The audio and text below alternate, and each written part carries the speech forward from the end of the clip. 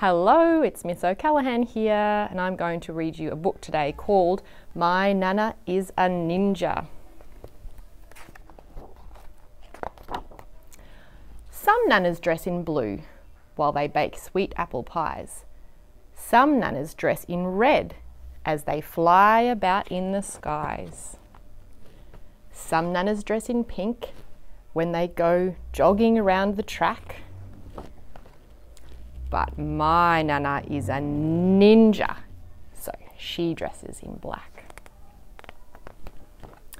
Some nanas work in gardens and dig holes for yellow roses. Some nanas work in schools and get chalk dust on their noses. Some nanas work in cafes and pour coffees, black and white. But my Nana is a ninja, so she tiptoes through the night. Some nanas read big books about adventures in balloons. Some nanas watch TV and giggle loudly at cartoons. Some nanas sing to music as it plays inside their cars.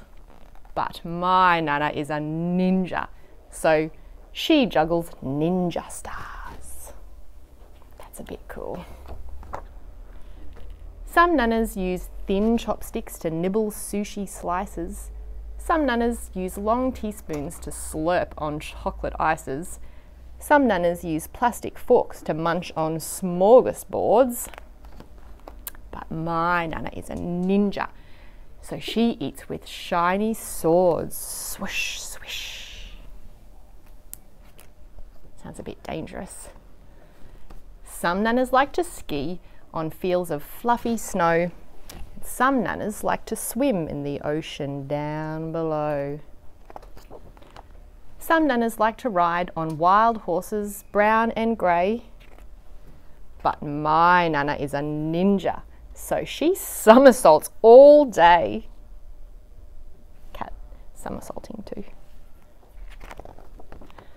Some nanas say, "I love you," as they stroke your sleepy head. Some nanas yodel ditties as they tuck you into bed. Oh, some nanas yawn at bedtime as they whisper every word. But my Nana is a ninja, so her kisses can't be heard. It's one eye open still.